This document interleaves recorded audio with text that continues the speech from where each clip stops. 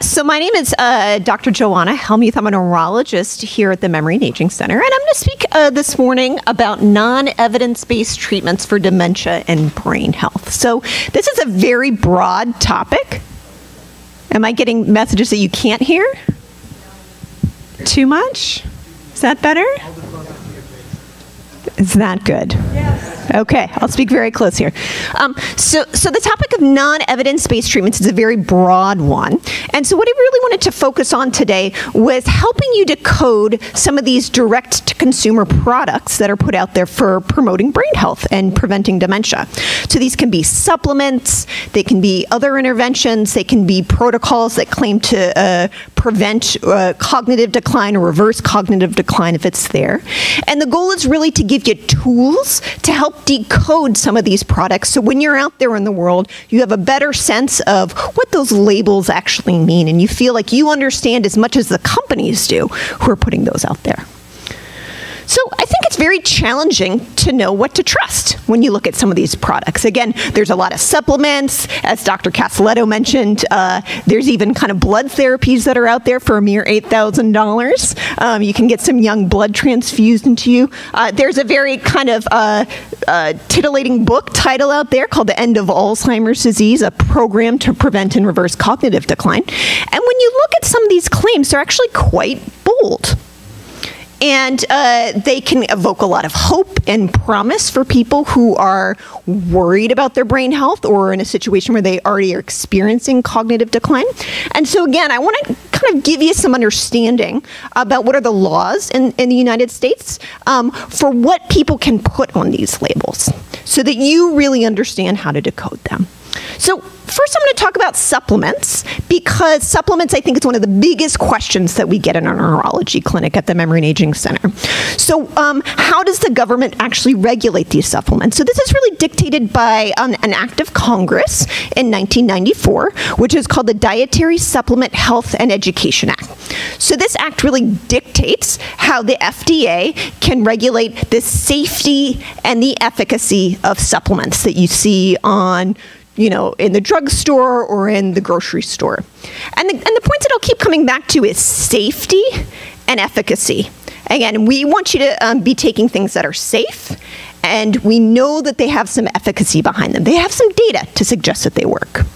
So let's talk about safety for a moment. So I think a lot of people are surprised to realize that the FDA is not allowed by this act of Congress to test any supplements for safety before they appear on the market. And so they may say that they include certain things, and they may say that they're safe, and I would hope that they are. But all it takes is one unscrupulous company who goes for the cheap stuff instead of the high-quality things that it doesn't include contaminants, and no one can test for that. Also, I think it's interesting to know how the government regulates safety of these supplements. So supplements are considered safe until proven otherwise. So they actually need to cause harm before they're considered unsafe, which is troubling because there's actually a fairly high burden of what's unsafe. So the FDA is only permitted by this act to stop a company from making a supplement until it can prove that it poses a significant public health risk. So it's actually a fairly high burden of being unsafe before these supplements can be pulled from the market, which I think is troubling. I think a lot of people assume that the government has more regulation of this than they do. And I want to point out that this is really kind of the opposite of how the FDA regulates prescription drugs. So we actually have to prove that these prescription drugs are safe. Even kind of over-the-counter drugs, we have to prove they're safe before people have access to them. But for the supplement industry, it's entirely different.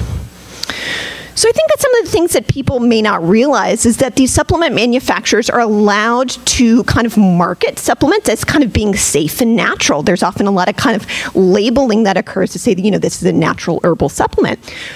And that may be true, but we do not have any data to know that that's true because, again, we don't know what's in them, and the FDA doesn't know what's in them either. They may contain hazardous compounds. These supplements may cause side effects, they may cause unwanted symptoms, and they may interact with other drugs that you're taking or medical conditions you have. Again, we don't know. I'm not saying that supplements are harmful. I'm just saying we don't know that they're not. We have no data to prove one way or the other what's going on. So as far as efficacy, I think people often wonder what's behind those bold claims on labels. And, you know, at the Memory and Aging Center, we've reviewed all of this data very thoroughly, and we know that no dietary supplement has been shown to prevent cognitive decline or dementia. So kind of keep that in mind as we kind of move forward and try to dissect what's on some of these labels. So how is it that we see these labels with bold claims if we know that no dietary supplement has been shown to prevent cognitive decline or dementia? Well, under the Dietary Supplement Health and Education Act of 1994, supplement manufacturers are allowed to make claims about structure and function of the human body. So they're allowed to make claims like calcium can improve bone strength, because that is a commentary on the structure of the human body, the strength of bones. These supplement manufacturers are also allowed legally to make claims about function of the human body. So things like Supplement X can improve your memory or your concentration. Memory and concentration are normal things that the human brain does, and supplement manufacturers are allowed to make claims about these normal functions that the body does. I think the question is, what is the data behind that? So the FDA does not see or review any data that these claims are true prior to these supplements coming on the market. And actually, these companies are supposed to have data that's backing them, but the FDA is not permitted to even ask for it. So it's a little bit of kind of the fox guarding the henhouse situation going on here. And so I think, you know, it's fair to question how well is the system working? How well is this kind of self-regulation model working? And the Department of Health and Human Services asked that very question back in 2012. So they examined 127 supplements, and they said, we just want to kind of look into these claims that some of these supplement manufacturers are making and see if there's actually the data behind them that they claim is behind them. And they found that they was very inconsistent with the FDA guidance on having competent and reliable scientific evidence. And a government entity says that we really doubt that these structure function claims are truthful and they're not misleading the public. At the same time, these are the laws that we have in our country, so this is really a federal issue. Until these claims are regulated better by the federal government, they will continue. Again, these structure function claims are perfectly legal. So if that's legal, what is actually crossing the line into an illegal claim on some of these supplement labels? So supplement manufacturers cannot make claims about preventing, treating, or curing a disease process. So supplement manufacturers cannot say things like Supplement X can improve Alzheimer's symptoms or Alzheimer's disease, because that's making a claim about preventing, treating, or curing a disease. And really, once a manufacturer makes that kind of claim, it crosses the line, and actually supplements are then considered drugs. And so then they're kind of regulated by the whole set of laws that kind of govern what happens to drugs. So it's a bit of a fine line in how these statements are perceived. So a statement like clinically proven to improve memory, which appears on this label here, perfectly legal. Company doesn't have to provide any evidence to the FDA that's true. And who knows what would happen if we actually looked at that data. That's legal, but you're not allowed to say clinically proven to improve Alzheimer's disease. And I would argue that most people, when they're in the grocery store at the pharmacy looking at those labels, can't really discern the difference between those two statements. If you've got a loved one with Alzheimer's disease who has memory problems and you see a label that says clinically proven to improve memory, I think most people would assume that that would help for the condition of Alzheimer's disease. But again, they don't have to provide any evidence that that's true. But the FDA can act on that second claim and say this is illegal, we need to pull you off the market. So I want to kind of go through a quick exercise of how we interpret this label now. So if you kind of look initially here, they make some claims natural, kind of sounds like a natural product, probably safe for me, probably doesn't have any hazardous compounds in it, I don't know.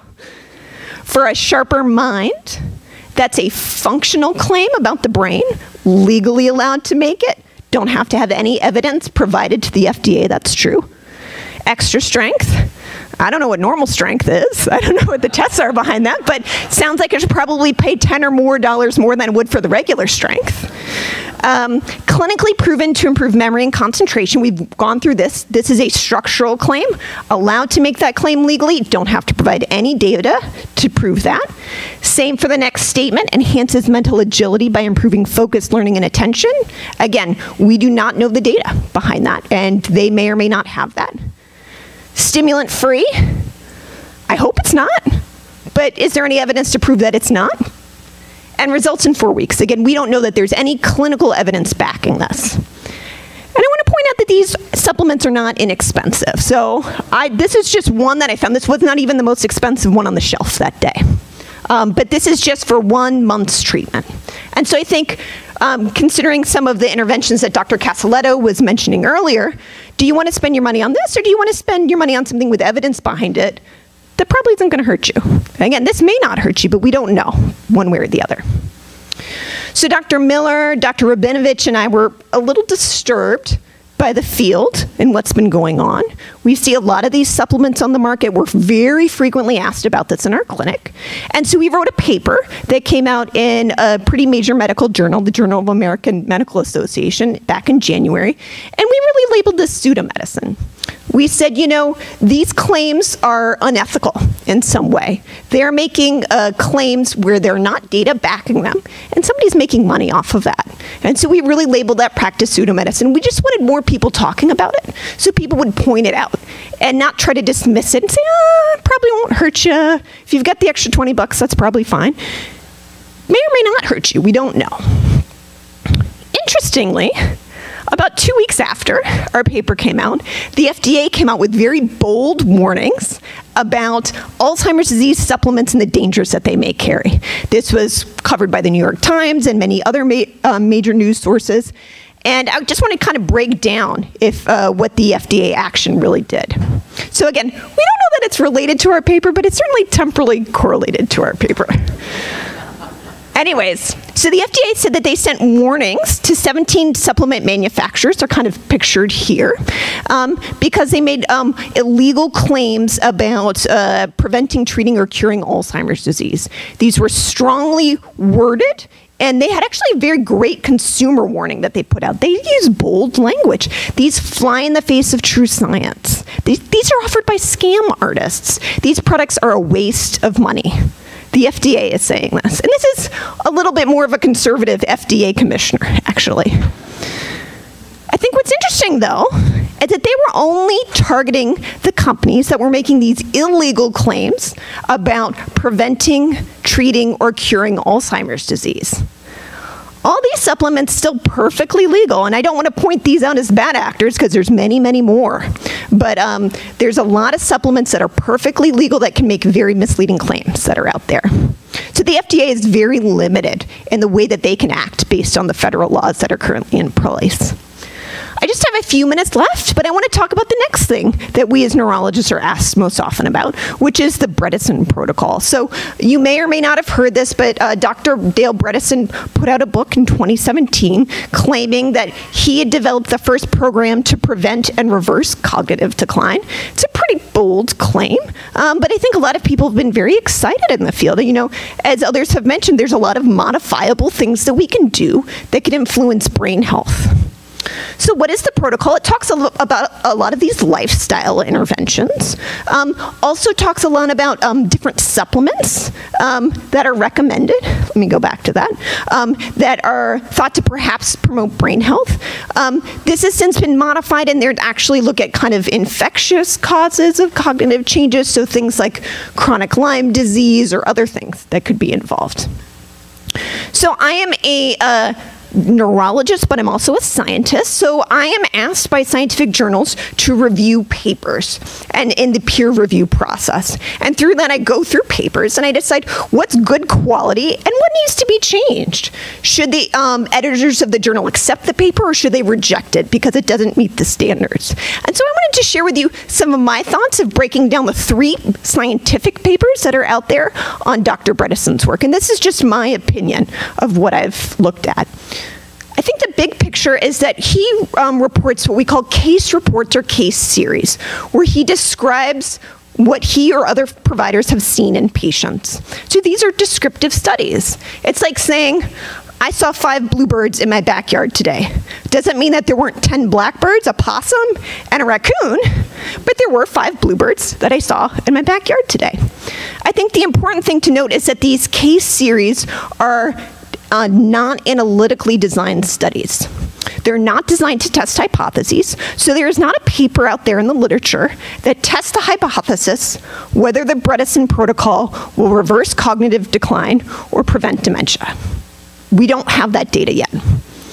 I'll also point out that these 3 papers don't have a methods section. So methods section is a traditional part of a scientific paper that describes what was done, how was it done, so that other people can replicate this.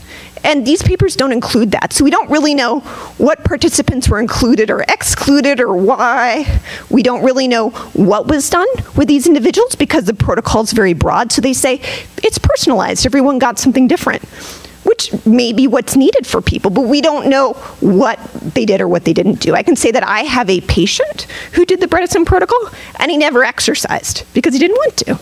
And as we know, that can be one of the main variables that can really influence brain health. And kind of going back to this hypothesis testing, again, there was no control group, there was no randomization. And Dr. Lubenko will talk a little bit next about kind of what we look for in clinical trials to really be able to evaluate whether something works. So in my personal opinion, these are low quality studies. I would not have suggested that the editors accept them into the journals, but they were accepted and they're out there for people to evaluate. And I think one of the questions is, how did these studies get accepted into scientific journals? Well, it has been commented that the 2 journals that he's published his papers in are considered by some to be predatory open access journals. So these are journals so if you don't know what an open access journal is, this is where a scientist pays for their paper to be published, but for good reason, so that it can be accessible to everyone. And so it's not just to people who have a subscription to that paper. So there's actually very good open access journals out there. But predatory open access journals actually hijack this model for profit. So they charge a very high fee, often thousands of dollars, for your paper to get published. And there's very low editorial oversight over what happens. And so it can really evaluate the quality of some of these papers that get through. I think the other part that's concerning to me personally is the financial conflicts of interest that are not disclosed. So Dr. Bredesen came out with this book in 2017, and the last paper that he published on his protocol was in 2018. And there was no comment in that paper about having any financial conflicts of interest. I don't know how well this book did, but I'm guessing it did pretty well because it was on the New York Times bestsellers list for quite some time. Also was on the Amazon bestsellers list, still is listed on that, and is on the Wall Street Journal bestsellers list. People really love this book. And so I think that has a lot of popular appeal. It makes a very broad claim. And I'm just a little bit worried when I see someone promoting something that has pretty low quality science, and I have a sense that they might be making money off of this.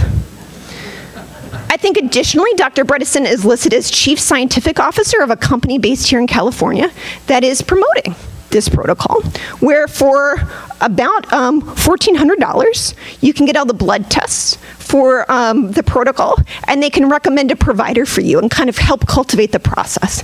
Doesn't pay for any of the supplements or actually going through the protocol, but again, it's an undisclosed financial conflict of interest, and I'm always a little bit concerned where I see people not being totally forthright about all their potential motivations. So what can you do? One, understand that supplements may not be safe for you. They might be safe for you, but we just don't have data one way or the other about their safety. Know that supplement manufacturers can make very broad claims about improving brain functioning, and they don't have to provide any evidence that that's true or that that's the case. I would say, use the information that you're learning here to empower not only yourselves, but your friends and your family about these issues, because the reality is all we have is us and our voices passing this message around. The supplement manufacturers have a lot of money, and they have a lot of reason to promote their side of things, but I want people to really feel empowered to make whatever are good choices for you. And I think also, if you're considering one of these other non-evidence-based treatments, consider the interventions that other people have mentioned today that we know do have evidence behind them. And maybe instead of spending your resources, your time, and your money on some of these supplements or other things, really make sure that you're maximizing what you can get out of those other interventions that we know have efficacy. So if you want to learn more, we have a few papers that are out at the front. I think we have copies of that JAMA article in case you want to read it. There was an interview on KQED Forum a few weeks ago that I did, and so here's the website for that if you want to listen to that. Honestly, I think we go a little bit more in depth today than we do in that interview. But again, I think that this is an important issue, and really until the federal laws are changed, it's going to be very tough for people to be able to dissect what's out there. So I really appreciate you coming today, and hopefully you'll have some great questions for us later. Take care.